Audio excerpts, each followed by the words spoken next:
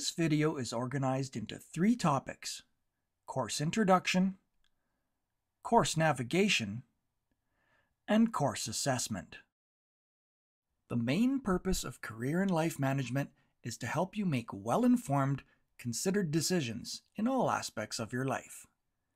This CALM course is designed to improve your understanding of health issues and apply that knowledge and skills to personal and real-life situations. There are 5 units in this course. To be successful, complete them all in order.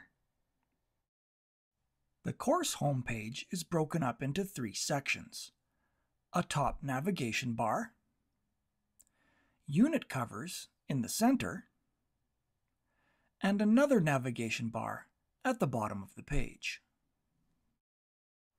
The top navigation toolbar gives you access to the resources you will need throughout the course.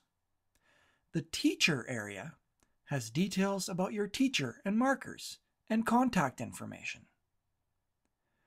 The toolbox holds a library of video tutorials that will help you do your assignments. The resources area contains website links on a variety of useful topics, including student support services. The Connect icon is your only link to discussion forums. Please use this when you are asked to make posts and contribute to discussions. When you connect to a particular discussion area, please note that you can use the search field to type your name to search for a post you have already completed. The Health Challenge is an ongoing activity that you will complete throughout the course. Here, you can access challenges that will stay the same all year. Once you complete a challenge, click its Collect button to download and save the badge for later use in Unit 4. Don't procrastinate. It is a must to start your health challenges as you begin in Unit 1, because by Unit 4, you will need to have them all completed. The e-portfolio is for personal use only. Here, if you wish, you can use EduBlogs to create your own portfolio. E-portfolios will not be used for marks, so it's important to save your assignments elsewhere on your computer for uploading to the Dropbox when required. The little yellow ruler grades icon is also very important. Visit here often to view your grades and assignment feedback. The course content is divided over 5 units, and they have common features in all of them. Once you click on a unit cover, you will see 3 icons near the top right. The target icon shows the outcomes you will achieve when you complete your assignments. The sneak peek icon may be hiding just below the text help icon. It allows you to preview the assignments in the action area of the unit. Note the target and sneak peek are just for your convenience. There are no additional assignments in those areas. Use the text help tool to have the page content read to you out loud. To start each unit, you will watch a video.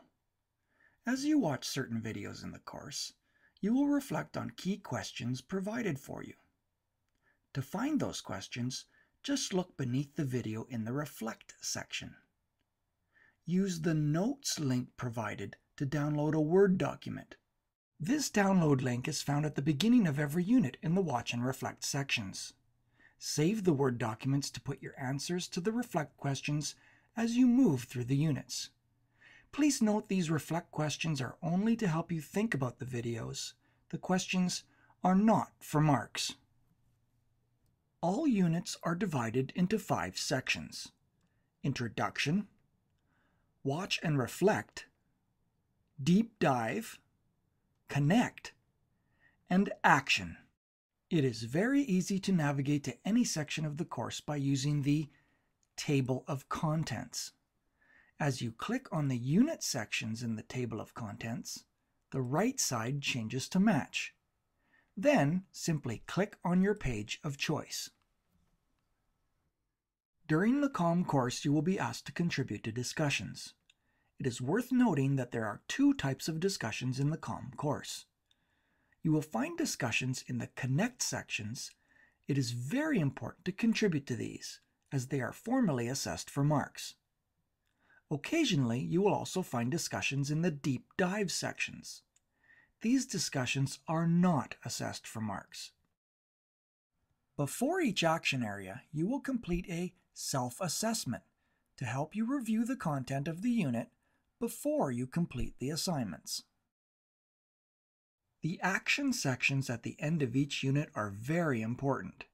Here you will find your assignments. Be sure to complete all parts. You may not receive a mark for incomplete assignments. When you have completed action assignments, you'll submit them to the Dropbox. If you're not sure how to use the Dropbox, visit the course toolbox for a tutorial. The checklists found at the end of each unit are a great way to ensure you have completed everything you need to. You are assessed formally on your Connect forum postings and your action assignments. If you look carefully at this chart, you'll see the breakdown for all the marks for this course. Note that there is no final exam. What are your responsibilities as an online learner? Well, participation in discussions is required. All students must post to the discussion forums. The basic rules for online discussions are: use your manners, encourage one another, and ask good questions to help extend the conversation. While your teacher and markers contribute to these discussions, as students, you have the responsibility to set and contribute to a positive learning environment for everyone. Okay, it's time to get started. Now would be a good time to see what you have learned in this video by exploring all the icons in the main toolbar. When you are ready to start the course, a great place to start is with the Unit 1 Introduction. And if you still have questions on how to proceed, consider downloading the tips document on the Unit 1 Introduction page. We hope you enjoy your COM studies.